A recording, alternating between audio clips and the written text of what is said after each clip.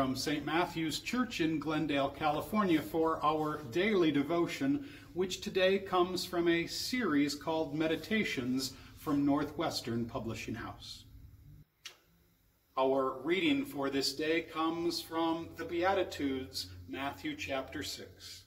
Jesus says, "And why do you worry about clothes? See how the lilies of the field grow. They do not labor, they do not spin. Yet I tell you that not even Solomon in all his splendor was dressed like one of these. If that is how God clothes the grass of the field, which is here today and tomorrow is thrown into the fire, will God not much more clothe you, O you of little faith?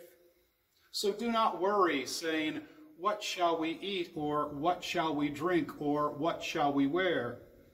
For the Gentiles run after all these things, and yet your heavenly Father knows that you need them."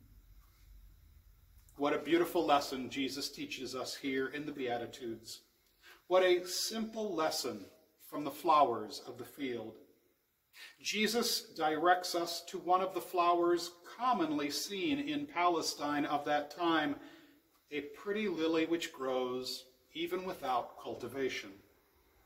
Its beauty was such that even Solomon, in all of the splendor of his attire, could not be compared with a simple lily. Back in those days, the natives of Palestine actually burned these flowers for fuel and held them in very low esteem.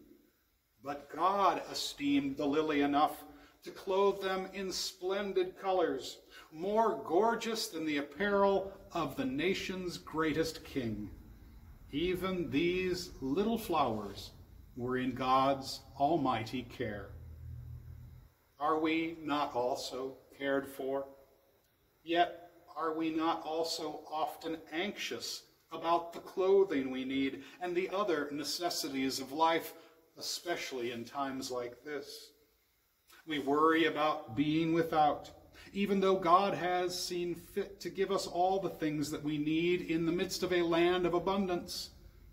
When we worry, it's an indicator that our faith needs a boost. Jesus teaches us to find comfort in the fact that God always knows what we need. God will take care of everything. The people of this world worship the God of materialism, but the followers of Jesus are to know better, and we're not to follow after the things of this world. There is, of course, nothing wrong with seeking after food and clothing and a place to live. God wants us to work faithfully and to provide for ourselves and share what we have with others.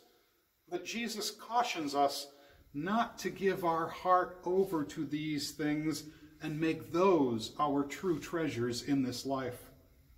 Much more important is clothing for our soul, the robe of Jesus' righteousness, which covers over our sin.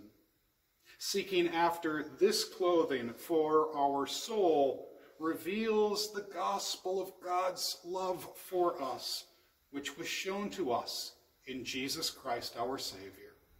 Let us pray.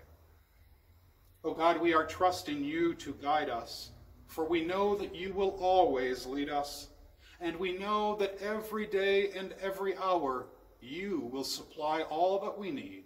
In Jesus' name, amen.